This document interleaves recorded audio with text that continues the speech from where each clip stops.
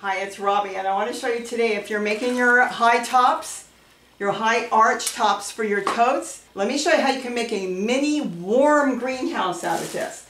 Now you can use a trash bag if you're going to cover them only at night and take this off. That's either black or white or doesn't matter. Or you can use some clear plastic. This came with something that I bought, and so I keep the clear plastic. And what we can do is cover this with clear plastic. Now I could cut it or leave it the way it is, and it is doubled up. And I think for now I'm going to leave it just the way it is. This way I can leave it on during the day and it will be well protected. Now what I'm going to use is Velcro. You can get this at the dollar stores, you can get it at any craft store. And I am going to Velcro on the plastic. The reason I'm going to Velcro it on is because this way I can take it off if I don't want it. So I could use it just for now during the, let's say we're still in winter going in the spring, and then I can change it up later. So you want each corner to have the right and the left one. You know which one. They stick together. So here, let's say I'm going to just put on a little bit of glue here. And I'm going to stick this on. And now I've got the Velcro on here. I'm going to do all four corners that way. So I can just put the glue on here. By doing it that way, and put as many Velcro stickers or as least amount you want, totally up to you. Do all four corners. And then you can have yourself a mini greenhouse if it's cold. Isn't that cool? Now the plastic isn't going to last that long, but it will last long enough for you to do what you need to do. And that's what's really, really important. So you can get your plants started and get them outside. So just do your four corners, and like I said, if you want to do more than four corners, you want to do for the middle too, that's fine.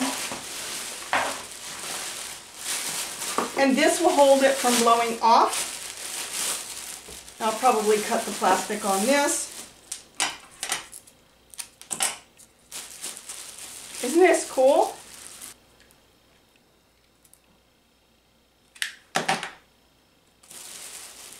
Now this is sticking to the tool, so you're going to want to leave the Velcro on when you take this off later on, because you don't want to tear your tool. But on the plastic, it won't matter. You can put the plastic away and use it later when you want.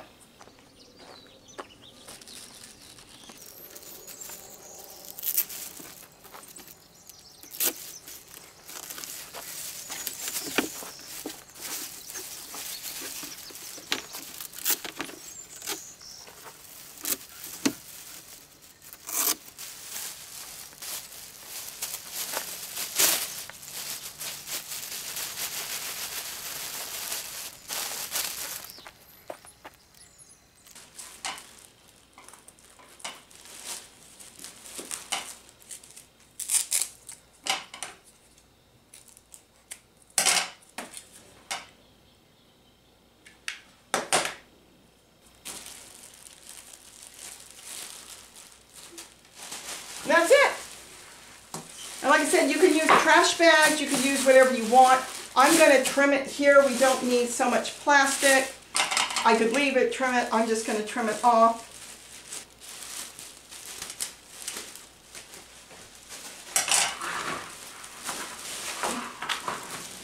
And look at that. You now have a plastic cover on your high top, your high arch covers for your totes.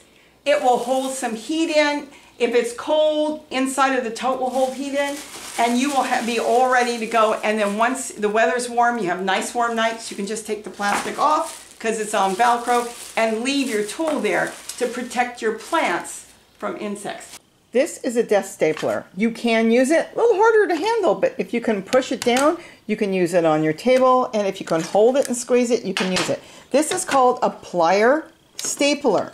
It is still a paper stapler, but the difference is it's shaped like a pliers and you handle it like a pliers. You can get them online. I just actually ordered another one, so I have a couple of them, and they're about $10 each, so check those out. So when you're putting on your Velcro, you can simply staple it instead of using a glue gun. You just staple the one piece to one side, you staple the other piece of the Velcro to the other side, and that is it. Use 2 staples, and don't forget to pinch it down with the pliers so you don't hurt yourself.